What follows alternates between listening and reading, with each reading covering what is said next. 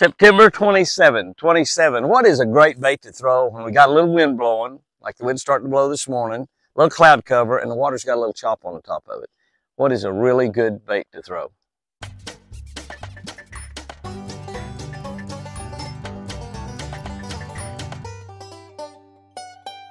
Good morning, guys and girls. September 27. Reading from a Catch a Better Life book on the Catch a Better Life channel. This channel, we go through a scripture from the Word of God every single day, a scripture from the Word of God, a fishing tip for every single day, and a devotional that's built around fishing. The title is Catch a Better Life. I wrote this book, it took me a couple years to write it. We put it out last year, and it will absolutely do what the title says. It will change your life for the better. So if you're not subscribed to this channel, get involved in it. Watch this video every single day. If you want a copy of this book, you can get it at jimmyhouston.com. Give us a call, order the book or whatever, and we'll be happy to sign it, autograph it for you. If you got your own copy, send it to us. We'll be happy to autograph it, sign it, personalize it to somebody, send it back to you. You can get them at Bass Pro Shop. You can get them at Cabela's, Barnes & Noble, Hobby Lobby, just about anywhere. Books A Million, just about anywhere. Barnes & Noble's, just about anywhere books are sold. Things keep popping into my mind. Today, 2 Chronicles 20:20 says, "Believe in the Lord your God, and you shall be established. Believe his prophets, and you shall prosper." Believe in the Lord your God, and you shall be established. Believe his prophets, and you shall prosper.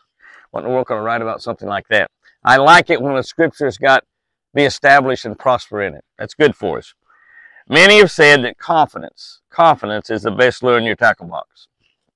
Well, I don't know about that, but I do know that you got to believe you're going to catch a fish on the very next cast. That's right, on the very next cast. If I get a rod and reel and throw it out here today, I'll be able to catch one on the first cast. Not an hour from now, or when the clouds roll in. The clouds are here this morning, but this very cast. And I keep believing. I keep believing. Cast after cast after cast after cast. I believe all day long I'm going to catch a fish the very next cast. When I believe I'm not going to catch one, I crank my motor up, or I get off and head off down the bank and look for another spot to make that very next cast in, where I do believe that I'm going to catch one. Did you know that you can believe your way into success or believe your way into failure?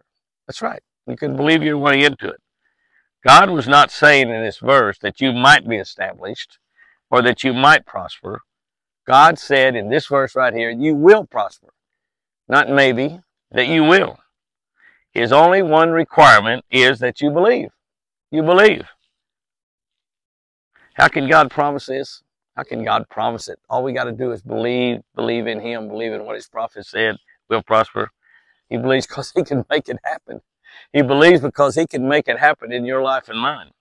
And I've seen God over and over and over again in my lifetime make it happen.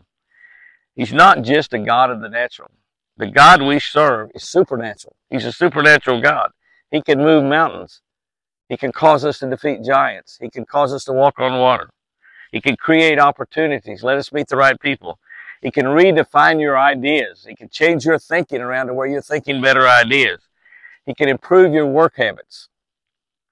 Believe, and you shall prosper. Believe, and you shall prosper. Don't we serve a mighty God? Don't we serve a mighty God that simply asks us to believe and trust and obey, and he'll do incredibly great things in our life. As Jerry Cox says, he'll bless your socks off. He'll bless your socks off. Here's our tip for today. It's a real simple one, but it's a good one, and it really, really works. Use larger buzz baits in choppy water. Yeah, if you got a little chop on the water, cloudy day like today, windy day, great time to use a buzz bait. And use the larger size ones, the ones that's got the big blades on them. Real calm, slick water. Got a little wind blowing here, and kind of a lee side right here behind me. But you can look out there behind and see that you got a little chop on the water. In calm water, you want to use the smaller spinner baits. That's our smaller buzz baits.